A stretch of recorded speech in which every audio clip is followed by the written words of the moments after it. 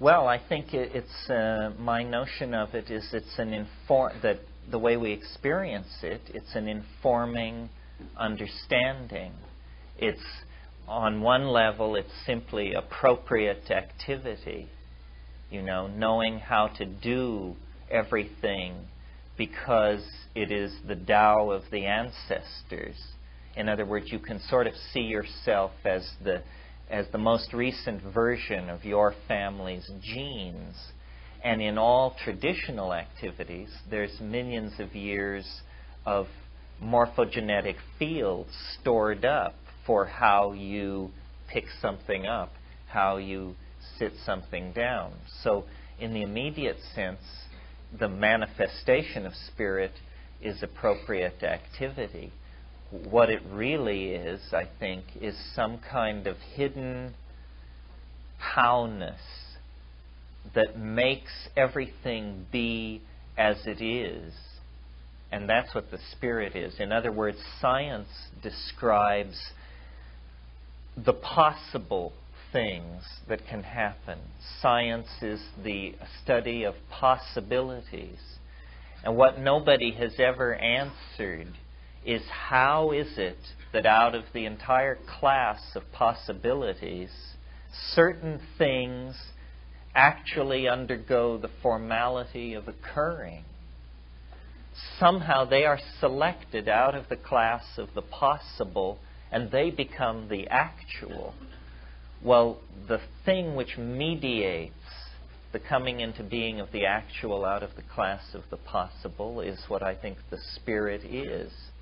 It is the invisible hand, if you will. It is the guiding force.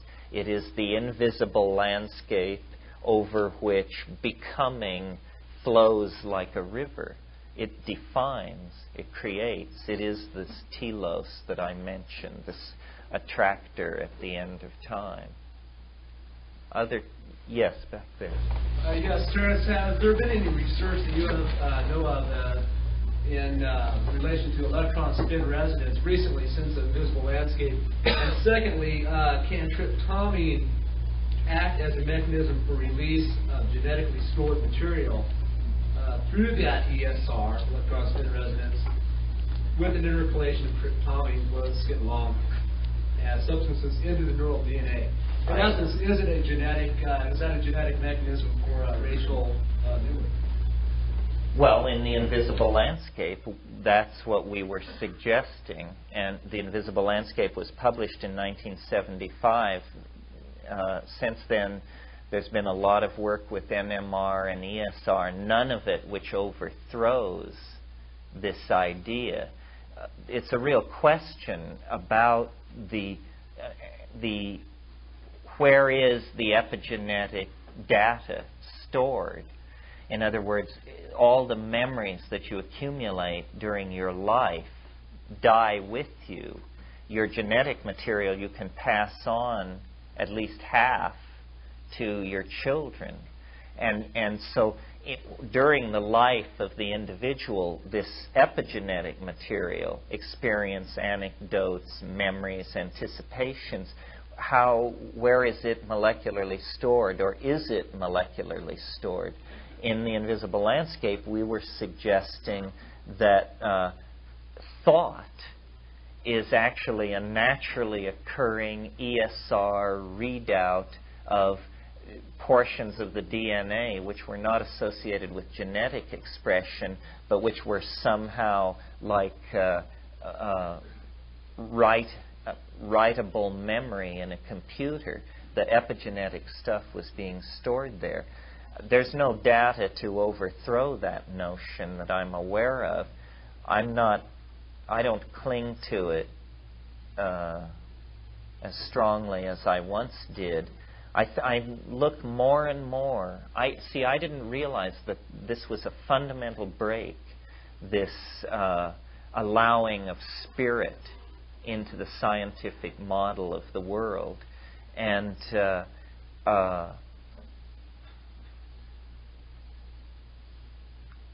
I now think of the brain as a receiver of the phenomenon of consciousness.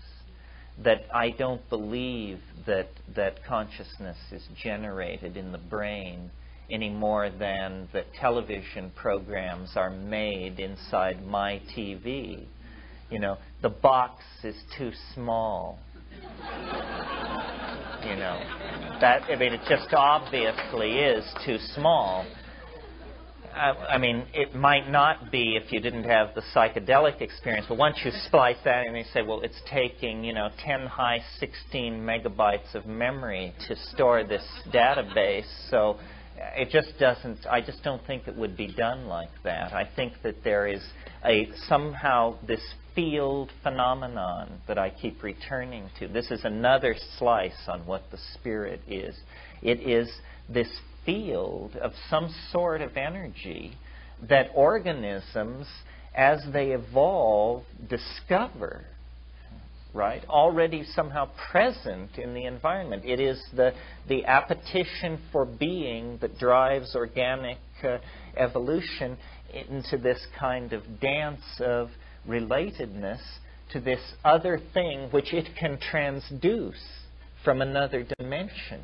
That's why, if you take consciousness expansion, the phrase, or consciousness enhancement seriously, it must be very important, because consciousness is, after all, what it's all made out of. That's the name of the game. So this transducing of higher states of consciousness then seems very important. Even at that, it will be necessary to elucidate the physical mechanism, whether it's ESR, NMR, or what it is. An interesting sort of opportunity for psychedelic research. You see, the amazing thing about psychedelics is not only that they are illegal and restricted from the so-called ordinary person, but they are restricted to scientific research. Nobody can do research on psychedelics. I mean, it is professionally and practically impossible to do it. Well, there's no other area where this is true. I mean, science probes obscenely into the most private areas of our sex lives, our social lives, our dream lives. Monkeys are smashed against walls to study. I mean, there's no limit to it. And yet there's this total hands-off attitude toward the psychedelics. So an interesting break in this front is the sudden need, because of computer-assisted tomography, CAT scanning, the need for compounds which locate in certain highly defined parts of the brain. If you could tritiate these drug compounds and make them radioactive, you could make very nice pictures of various parts of the brain. So now suddenly there is an interest in all this old psychedelic research about the receptor site and location densities of molecules in the brain. So we may be on the brink of an era where to have a psilocybin trip in the evening, you must have signed on for a CAT scan at General Hospital in the morning. Someone else. Well, I have a couple of questions. I guess I'd like to hear just about the state of these plants that you feel that you need to sort of rescue them from the Amazon and bring them into Hawaii, and how many types of plants there are and that kind of thing. Well, every time I have gone to the Amazon plant collecting, I've observed that the cultures, the indigenous rainforest cultures, are more and more disrupted. And there's a lot of conservation and big organizations raising money to preserve the rainforests and to get large tracts of rainforests set aside. But there is no awareness or social conscience about the fact that the presence of capitalism in the Amazon is totally disrupting tribal human culture. So these people who have been tribal for thousands of years, the men are just totally walking out on the traditional lifestyle and taking their canoe 100 miles downriver and signing on at sawmills and on oil drilling crews and this sort of thing. And so the consequences of this is that far more rapidly than the rainforest itself is being destroyed, the human cultural interaction with the rainforest is being lost, and thousands of species of medicinal plants, antibiotics, immune stimulators, hallucinogens, analgesics, all these different kinds of plants, this data, this lore is being lost. And when you realize that, 80% of the drugs sold in the United States are in fact traceable to plant sources. And in spite of the vaunted success of so-called strategic pharmacology, where you just think up the drug you think you need and make it in the laboratory, it's still a lot of what drug companies do is screen for plants and cash in on folklore, basically. So it's important to preserve these plants and the lore about them, because you see, it's really hard to explain how some of these plants have been discovered. For instance, in the case of ayahuasca, ayahuasca is a visionary shamanic brew that happens to be made of two different plants. Banisteriopsis caapi supplies an MAO inhibitor, and Psychotria viridis supplies DMT. Either plant by itself is inert, and you have to know to brew the wood and bark of one with the leaves of the other, and you have to know that it's in a certain proportion, and you have to know to concentrate it to a certain degree. Well, when you realize that a square mile of Amazonian rainforest can have 120,000 species of plants on it, that's in contrast to when you go into the Sierras, a square mile of forest may have 150 species of plants in it. So it's an ultra-complex environment, and human beings, who knows by what means? It is, to my mind, that the vegetable spirits lead them to it, have sussed out all this knowledge that is a seamless web of understanding about nature. And so this is what we're trying to preserve in Hawaii. I think ayahuasca is a good example. It has tremendous potential for psychiatry. It is a purgative. It kills intestinal parasites. It appears in agar, in slant culture, to kill the trypanosome of malaria. Well, instead of delivering high-priced drugs made in Germany and the United States to the outback of Indonesia, where malaria is raging, you could simply send in thousands of cuttings of this plant. People could grow it as a dooryard plant, take it as a tea on a weekly basis, and malaria would be held at bay. There are over 200 plants in a recent review article that I saw known from Africa that appear to be immune-stimulating plants. Well, God, this should have everybody on the edge of their seat. The breakdown of the immune system and the whole AIDS-related complex and all of that, it turns out that adaptations to plants in traditional cultures have conferred or have stimulated the immune system and conferred certain kinds of immunity. Well, then this could be the basis for a drug strategy of some sort, and so on. So this is the kind of preservational work that we're doing there. Yes, against the wall. Yes, Terence, thank you. A few days ago, you were on KPFK with Roy, and you mentioned briefly San Pedro. That's what you said, right? You were talking about the water plant, the San Pedro cactus. Could you just give me briefly background, maybe a parallel between the experience or your experience if you had it with San Pedro to that of psilocybin mushroom? Because when I tried San Pedro cactus, mixing it with vanilla ice cream didn't work. Well, I don't know what work means, but it must have startled your stomach. It was pretty vile. And I didn't know what I was doing. Well, I don't really know that much about San Pedro. I've never gotten around to it. I know a person who swears by it, but they have a elaborate way of cooking it up in a pressure cooker. Mescaline, and anhalamine, N-methylmescaline, all of these things are occurring in that plant.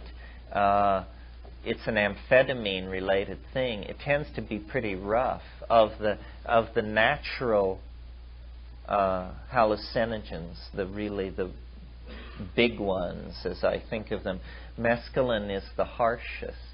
An operating dose is considered to be actually close to a gram, 700 milligrams, which one way that pharmacologists judge the toxicity of a drug is by how much it takes to get you off. And the less it takes, then the more benign the drug is thought to be. So on that scale, mescaline doesn't do too well. But my experience with mescaline has been with peyote, which I gather is somewhat similar. And it's been interesting. It's hard to take enough to really reach the deep water without it really reacting on your stomach. It's not the cleanest way to go. I think that, having looked at these things in South America and in many places, in my experience, the mushroom just is it. I mean, other things have other aspects to it and bring it in, but the mushroom is an extraordinary organism. It's like it's engineered for that purpose. And I've spoken about how it was almost strewn in the path of developing primitive man in Africa because it was associated with the manure of cattle, and the ungulate herds of Africa evolving on the veldt at the same time that the human animal was evolving a complex pack signaling language and so forth. It just set the stage. It seems to me it was the catalyst. I really believe that we are in a symbiotic relationship with these plants, and that the mushroom, by virtue of being global in its distribution, is probably a major slice relationally of that pie. And in other words, that the peculiar turn that evolution took in our species, the reinforcing of self-reflective consciousness and the reinforcing of linguistic signaling, has to do with the presence in the human diet in that early stage of these mushrooms. It's known that that low amounts of psilocybin, subthreshold doses of psilocybin, increase visual acuity. Well, it isn't hard to figure then that if evolutionary pressure is operating on a hunting species, a pack hunting species, that visual acuity is going to be at a premium. And if small amounts of psilocybin in the food chain increase visual acuity, those animals will be selected and survive. Well, then their habit of accepting the mushroom as a food lays them open for this linguistic synergy, this symbol-forming capacity. And then the deeper, more ecstatic experiences with psilocybin, which are then projected onto the mushroom, onto the cattle, become the basis for a kind of cattle goddess mushroom, a cycle of a hierophany, the discovery of the tremendum. I mean, almost as though in the scene in 2001 where the apes encounter the monolith, it was precisely that, except that the monolith was a mushroom. It was a superbly genetically engineered, omnivorous organism that could insert itself into the ecosystem of a planet and begin to coax an effect out of a mammal that it had a relationship to. And this effect coaxed out of the mammal is this relationship to this higher dimensional waveform, which we call the spirit or mind, which is apparently, that's what it's all about. Why this is happening is not clear.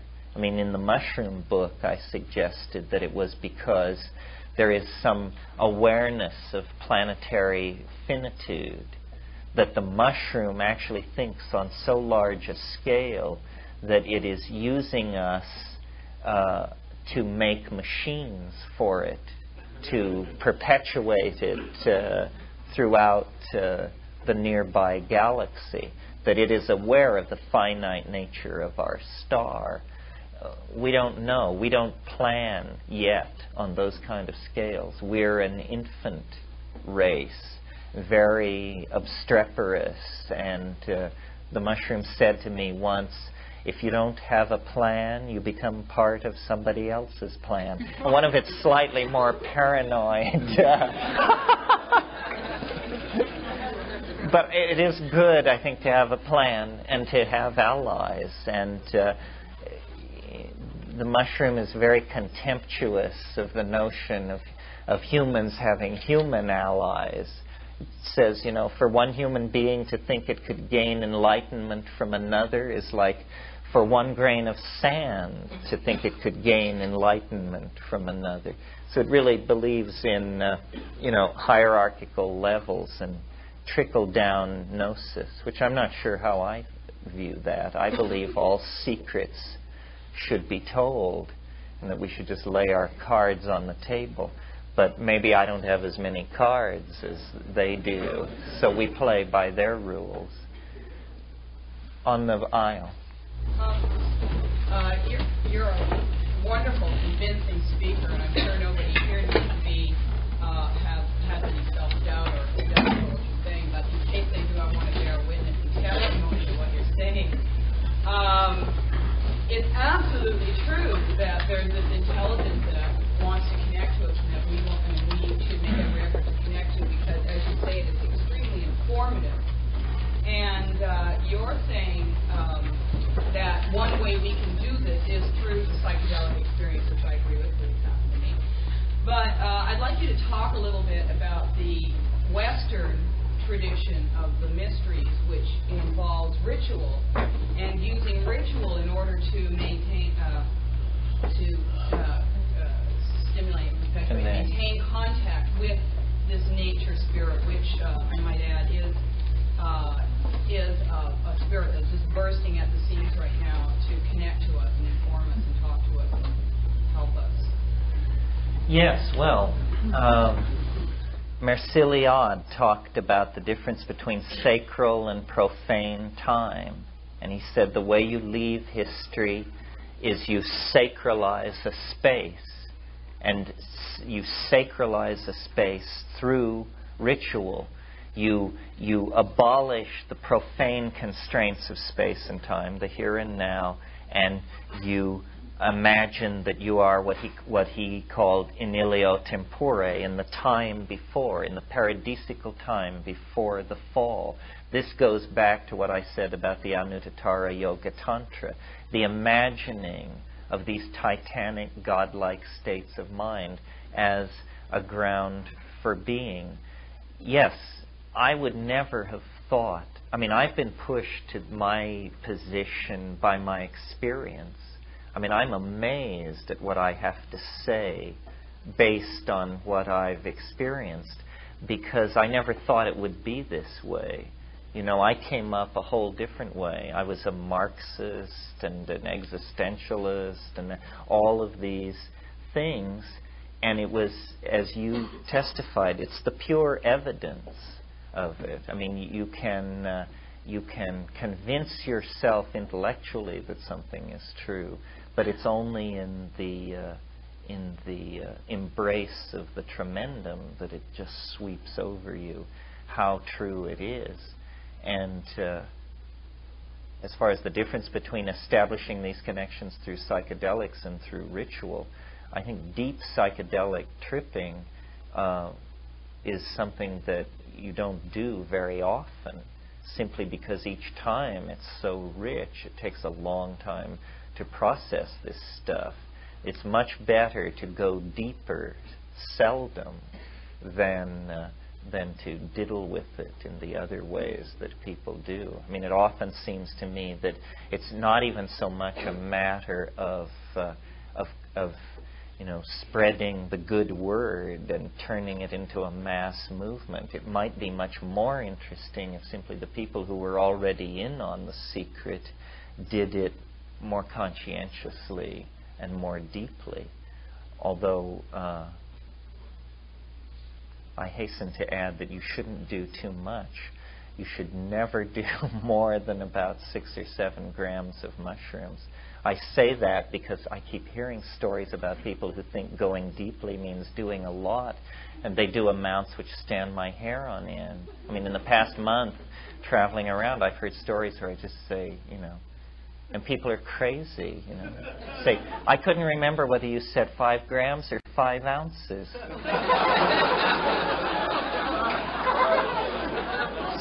So to be safe, I did 1.5 ounces.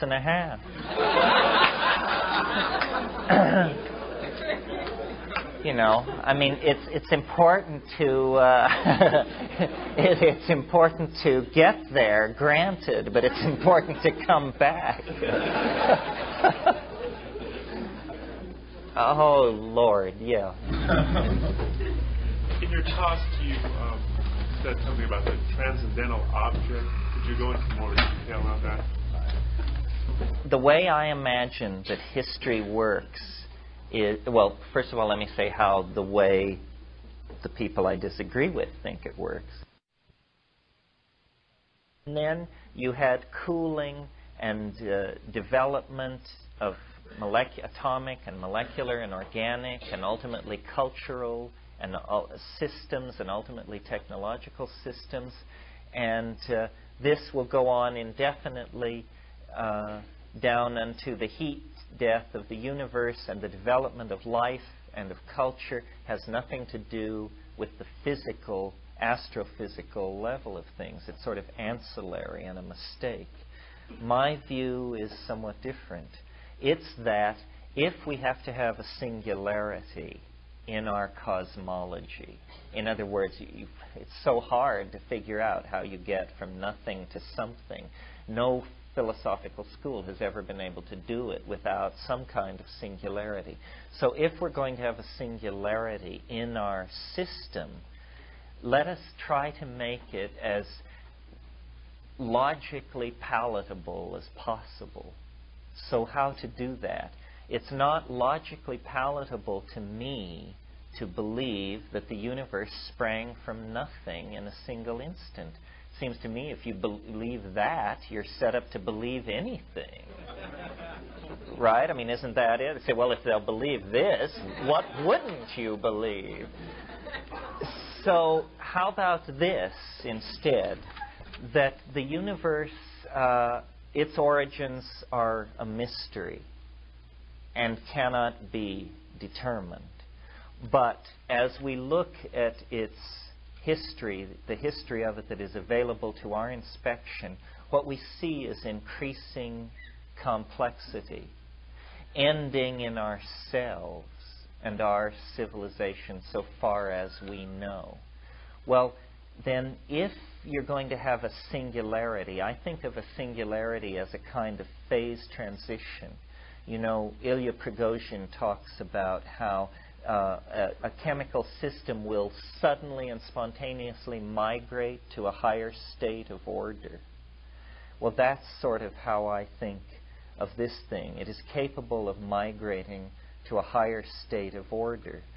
So, if we're going to have a singularity, isn't it more likely that it will emerge out of a situation of vast complexity than a situation of utter metaphysical nothingness? I think so.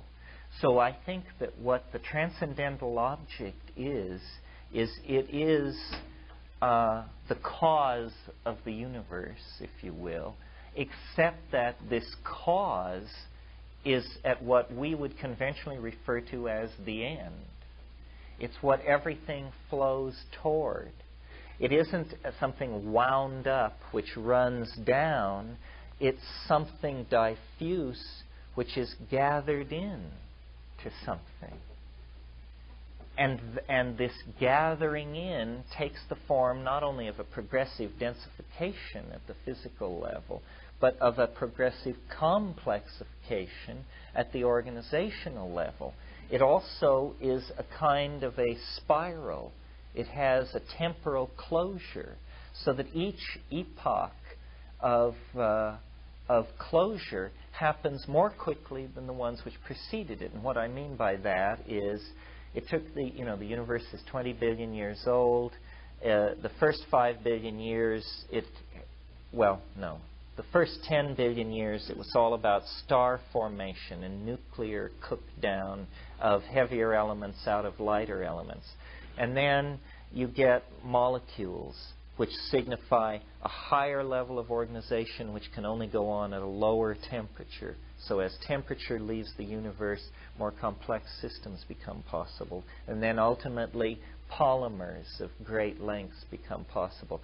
So this complexification is occurring, and it is at each stage more rapid than the last. Now, the emergence of self-reflection in our own species is part of this. It isn't a fluke. It isn't an accident. It is obedient to the same natural law which created these other systems.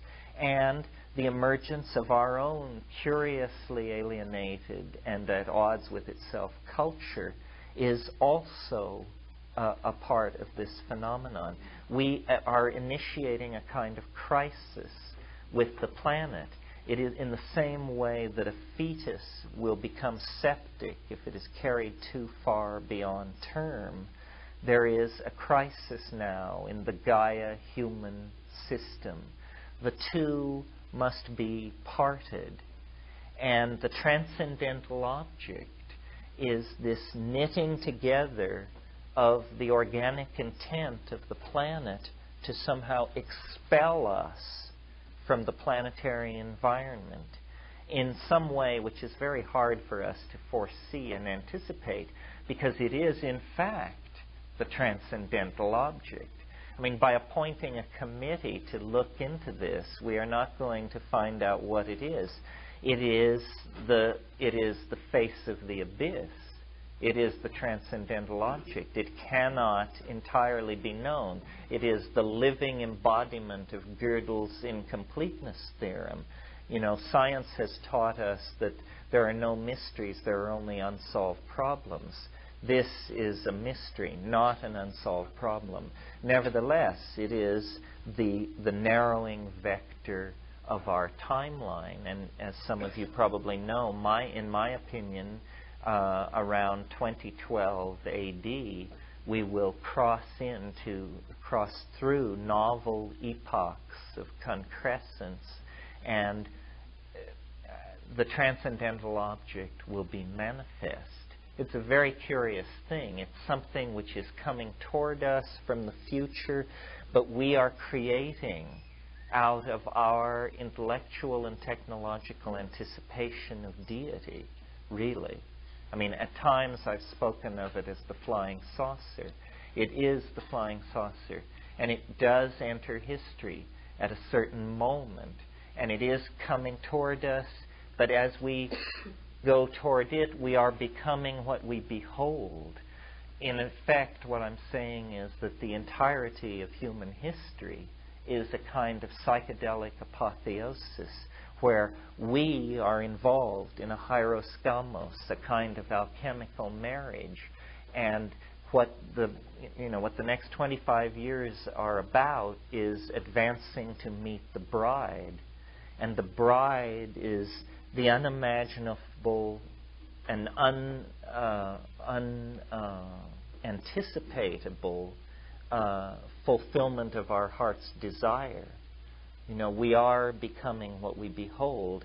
Our metaphysical hypostatization of deity is becoming a cultural program for our completion.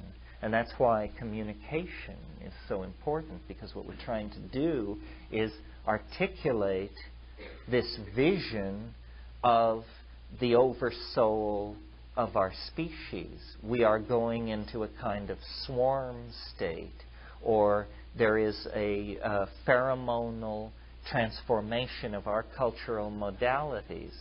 Our pheromones are information systems, and now information systems, ideologies are being released into the mass psyche that actually set us up to undergo this cultural compression and concrescence that the experience of the transcendental object is.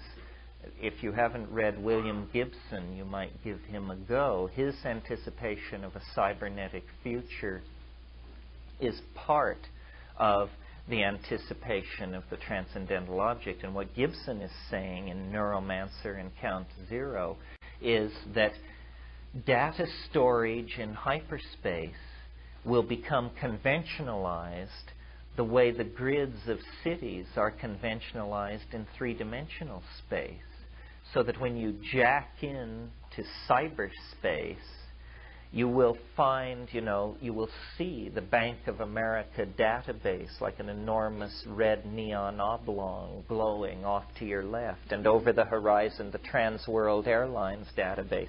In other words, the dimension of culture, which for 15,000 years or so has been, for purposes of comparison, let's say, as thin as a thick sheet of paper. I mean, what has culture been? It's been a few mud huts, some brick streets, a cathedral here and there recently, and then more recently a lot of knitted together, electrified, cheap construction. Suddenly, the dimension of culture is about to be, which is orthogonal to ordinary reality, is about to be expanded 100, 1,000-fold into a complete mind space, the cyberspace that Gibson is talking about. The psychedelic space that shamans have always known about is about to be activated as a cultural artifact in high-tech society, where we will become whatever we imagine. You will move off into this electronically sustained realm of mind. At least that's how I imagine it. I imagine that passage through the transcendental object leads into the imagination, and that the imagination is really our true home, and that all of this electronics and culture and art and drugs and magic and ritual is about the prodigal return to the imagination as a cultural norm. And the transcendental object represents the narrow neck, the narrowest place, the place where the phase transition occurs. At least that's what I hope. That's what I feel the symbiosis with the hallucinogens is coaxing out of us, because we cannot go to the stars in the ape mindset, with ape politics, and it's just impossible. And very clearly, we are on the brink of taking control of our own self-image. This is what the long cultural march has been. This is the justification, if there is one, for science, is that it does give us a certain measure of control over stuff. And it is the mirror of our minds that we will make out of stuff that we will eventually perform this magical evocation in front of and walk through into the time outside of history, the place before history. Another question. Somebody over here. Yes, sir. Terence, welcome to LA. People who listen so many hours on the radio, I just want to say we really love you. And I just think that's important to say. All right.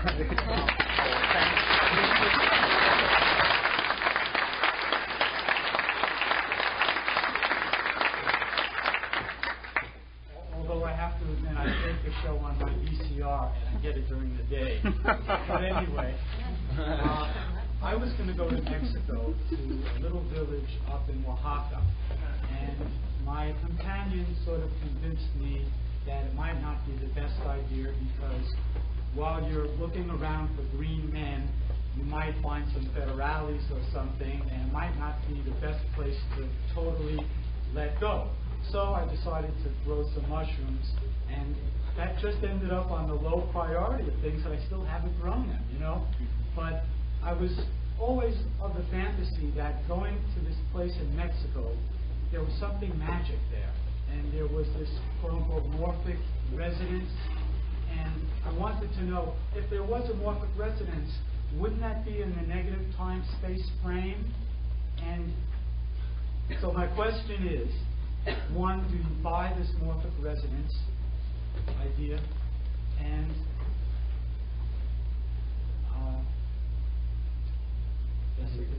That's the question. yeah. Well, one of the best people, one of the very, very best people that I've found in the so-called New Age is Rupert Sheldrake. I mean, he and I are tight, and we've spent a lot of time just pushing these ideas around. Ultimately, I think probably he's very much onto something. It's interesting that it's considered such a radical idea, because think about what it says. It says that things are as they are because they were as they were. One can hardly imagine a more conservative philosophy. In fact, the problem for this philosophy is to therefore explain how anything ever manages to be different, how any kind of novelty could emerge out of a situation where the past is so present that it configures everything. So Rupert's idea and my idea, which I haven't discussed except by implication tonight, but I have this notion, which is embodied in the software, of a wave of novelty, a way of quantifying the flux of the Tao. And a wave of novelty would be necessary for Sheldrake's idea to support the coming into being of new forms. I mentioned this evening in the main body of my talk the term compressionism. I've just sort of begun to think about this.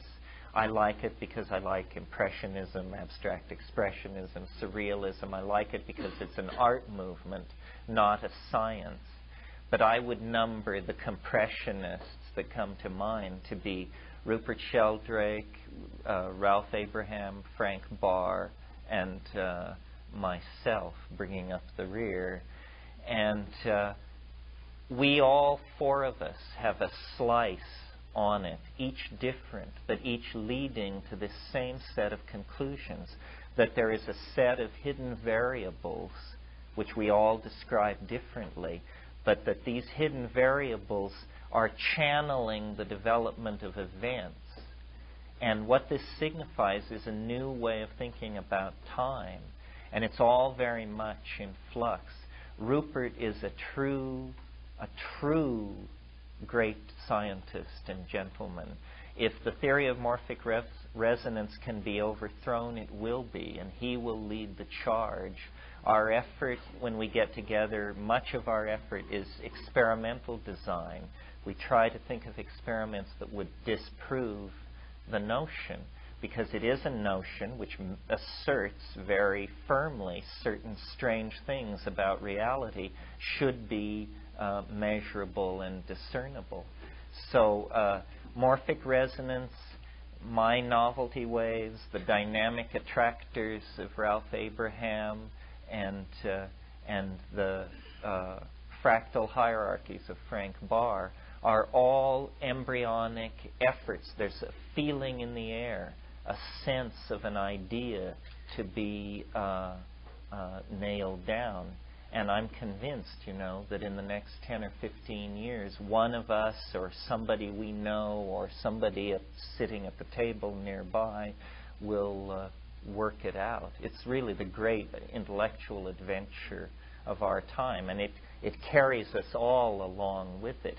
When this thing is figured out, it's going to be understandable to all of us. It is going to end the era of the professional abstraction. For the new paradigm to work, it's going to have to transform the lives of hundreds of millions of people. And that's the point that has been missed by the proponents of some of the more narrow versions of what the new paradigm is. The new paradigm will be an understandable explanation of the world. Understandable to whom? To you, to me.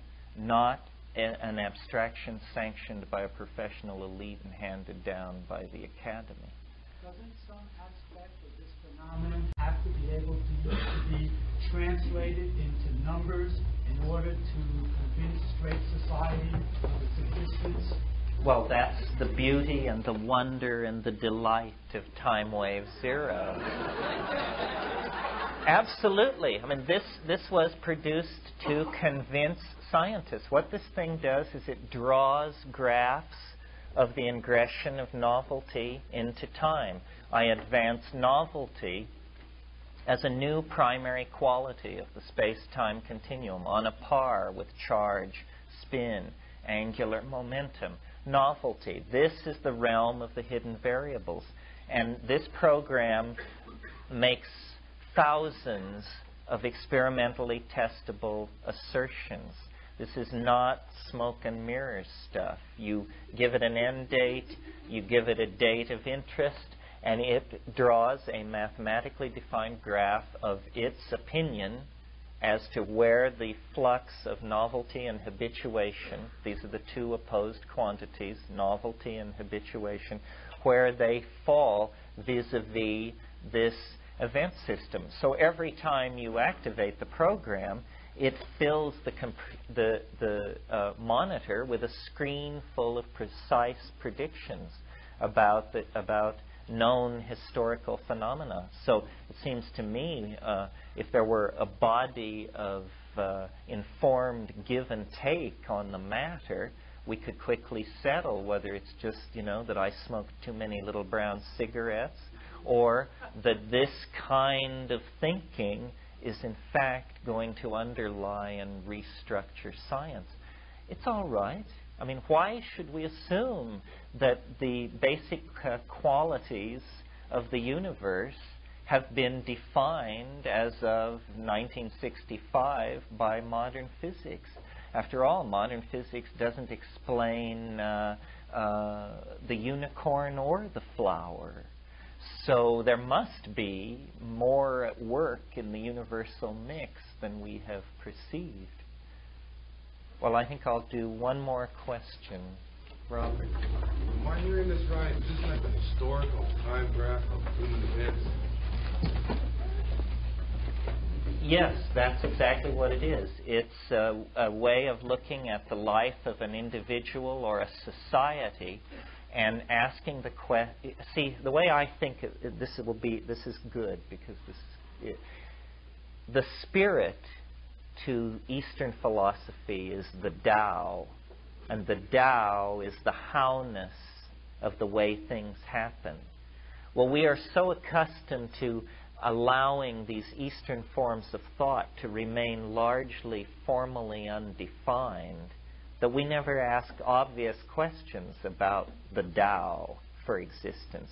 For example, in the Tao Te Ching, the opening words in the Whaley translation are, "The way that can be told of is not an unvarying way." Okay, it's a double negative. It's not an unvarying way. It means it's a varying way. Well, anything which varies is modulated. That's a mathematical term that has precise meaning.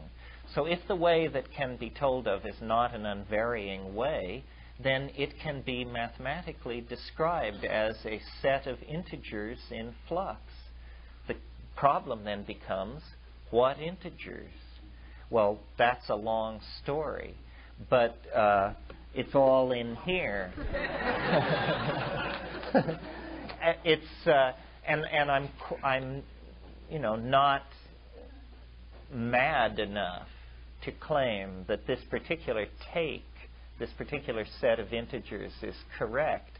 I'm very impressed by its successes, but I am convinced that a theory of this class will eventually explicate time. Time is the spirit, not the time of flat duration in the Newtonian universe, or the very slightly curved time of Einstein's universe, but time as lived from moment to moment. It flows like a river. It runs here quickly, there slow and deep. Here there are cataracts. Here there are vast lakes form, and all sense of direction is momentarily lost.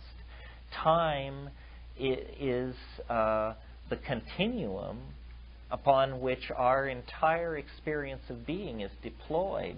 And yet, up until very recently, the only model we've had of it was this flat or slightly curved surface. That didn't explain the vicissitudes and the synchronicities and the mysteries of our own lives. Now, if we take a fractal model of time, the kind of fractals that we see in the psychedelic experience and the kinds of fractals that we see when we unleash computers in the realm of pure mathematics, then we begin to see the time of pure experience, the time that we recognize, where every day is like every other, but different. Every year is like every other, but different. We grow, but we stay the same. We move forward at the same time that we move backwards. All of these kinds of feeling-toned complexes about movement in time are handled very well in the fractal. So the Tao, what the psychedelic experience has done for me, above and beyond the heart opening and what it's done for me as a person, what it's done for me as a seeker after truth, has given me, this total description of reality. And I think our senses and our minds and our hearts are always trying to give us a total map, a total mandala is always trying to emerge out of the chaos of perception. But it appears to me that it can happen to any depth, and that if you still your mind with psychedelics and with discipline, and you look into the black rivers that flow through our hearts and our minds, eventually you see not only the truth of yourself, not only the truth of ourselves, but formal truth, the truth of mathematics. And then you have sort of made a kind of closure. And so this was my personal meditation in Time Wave Zero. I urge you to take a look at it, because it's the most original thing that I have done. The rest is the descriptive diaries of an explorer, well footnoted, which I share with you gladly. But this other thing was actually, the logos from on high. That was what my particular relationship to the spirit was based around, the revelation of this particular idea, because I had no interest in the I Ching, still less in mathematics and all of the disciplines that impinged on this notion. But somehow, I was chosen virtually because I was standing around when the decision was made. I mean, I really believe that. And these things only mean something as they're communicated. But you see, we have great anxiety about the past, about the future. And if there were in fact fractal maps of the future, then that anxiety would leave us and would leave us free And in one sense, I think that's the transcendental object. It's the manifestation of the Spirit. The Spirit is with us throughout historical time and space, but it is concretized at history's end. Well, that's all I have to say. We're 5 minutes over. I appreciate your being here very, very much. Thank you.